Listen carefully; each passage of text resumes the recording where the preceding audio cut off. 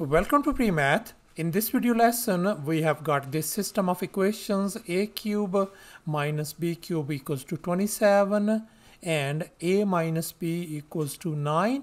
And now we are going to find the value of a times b. Please don't forget to give a thumbs up and subscribe. So let's go ahead and get started with the solution, and let's focus on this very first equation: a cube minus b cube equals to 27. And here I have copied it down, as you can see. And now let's recall this famous identity: a cube minus b cube equals to a minus b times a square plus ab plus b square. So let's go ahead and focus on the left hand side.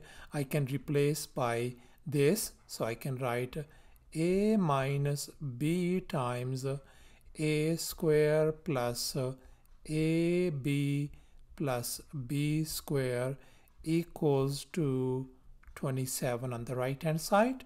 Now let's focus on this part over here, 1ab. 1ab I can write as a minus 2ab plus 3ab.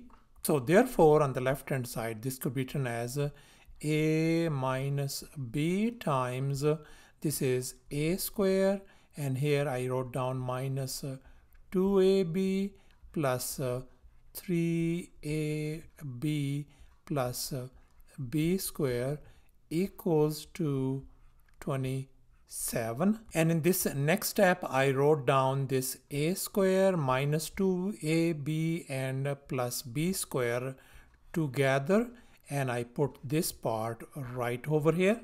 And now let's focus on this part: a square minus 2ab plus b square, and we are going to use this famous identity. This could be written as equal to a minus b whole square. So therefore I can write this one a minus b, and in this bracket this part I can write a minus b whole square and then plus 3ab equals to 27. And now from our this second equation, a minus b equals to 9. So therefore wherever we see a minus b, I'm going to replace this one by 9, and likewise this one I'm going to replace it by 9 as well.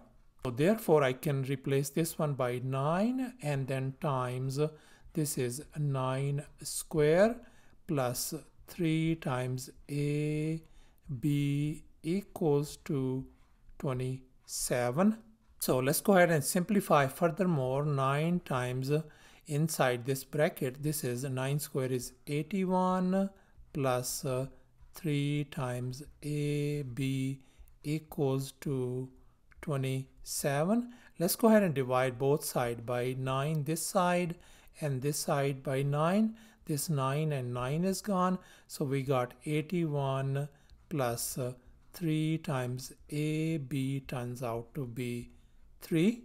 And now let's go ahead and subtract 81 from both sides. This 81, negative 81 is gone, so we ended up with 3 times ab on the left hand side equal to negative 78.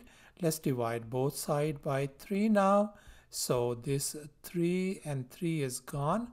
So that means our a times b value turns out to be on the right hand side negative 26. So thus our a times b value turns out to be a negative 26, and that's our final answer. Thanks for watching, and please don't forget to subscribe to my channel for more exciting videos. Bye.